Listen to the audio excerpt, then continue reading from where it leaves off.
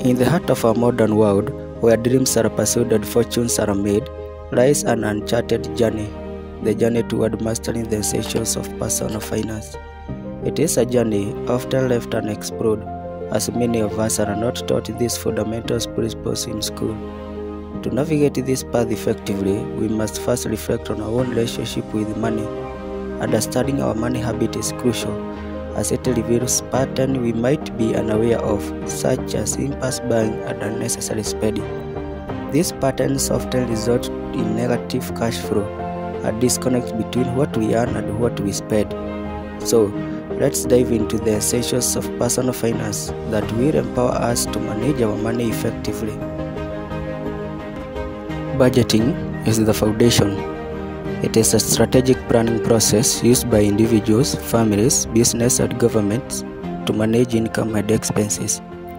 It helps individuals and business to trace their financial performance, which is crucial for decision making.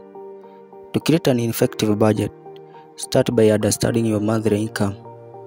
This often represents your salary and any other side incomes. Then understand your fixed expenses. These are costs that don't change from month to month, like rents and utilities. Then understand your variable expenses. These are costs that can change from month to month, like entertainment and groceries. Then understand your financial goals.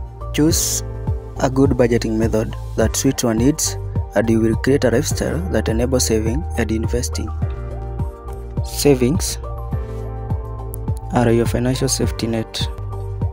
It is what is left after subtracting expenses from your income. It represents a net surplus of fund for an individual or household after all expenses and obligations have been paid.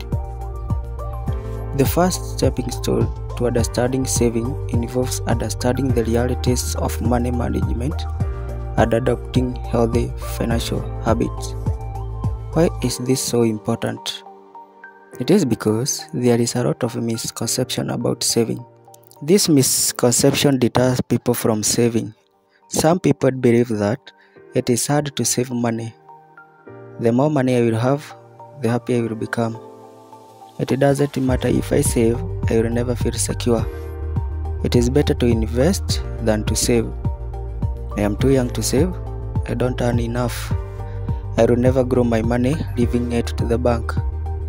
But the reality is, having money doesn't insulate you from life challenges. So, you need to focus on how to allocate funds to cover your needs, wants, and future aspirations. Understanding the principles of compound interest is very important. This is because it will show you how money can grow in your bank account. Saving money can give you peace of mind because it can make you feel in control of your finances. Therefore, you should start saving early, no matter how small the amount is. Even small contribution can add up. Investments are your path to wealth accumulation. This is the action or process on investing money for profit or material gain. It is a thing that is worth buying because it may be profitable or useful in the future. Investments are very essential in the process of accumulation of wealth, but there are some misconceptions that hinders people from playing this part. Often people think that you should pay your debt before you start investing.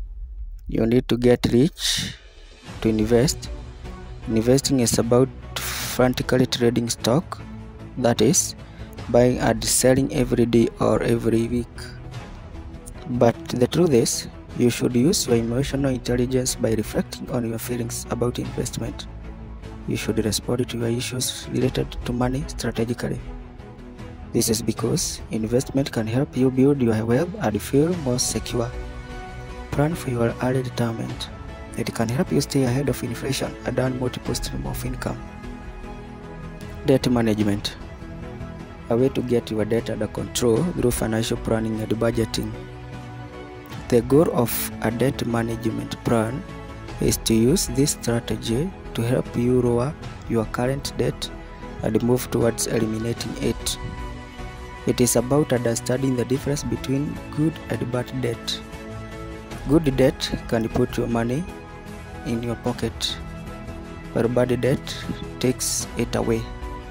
For example, you can take credit to finance an investment property that generates rental income, covering your expenses and providing extra cash each month. That's considered good debt. Bad debt is using debt to buy depreciating items like car, vacations, big screen, and many more. The goal of this documentary is not to philosophize or encourage people to get into debt, but to help them shift their mindset to educating them about debt. Fear of debt. Being financially literate means using other people's capital wisely to grow your wealth, effectively managing cash by controlling expenses and utilizing assets to pay that debt. In conclusion, mastering personal finance is not only about amassing wealth, but also about gaining control over your financial future. By practicing responsible money management, setting financial goals, and continuously educating ourselves, we can embark on a journey toward financial security and prosperity. Remember, your financial dreams are within reach, and with dedication, you can turn them into reality. So, start your journey today.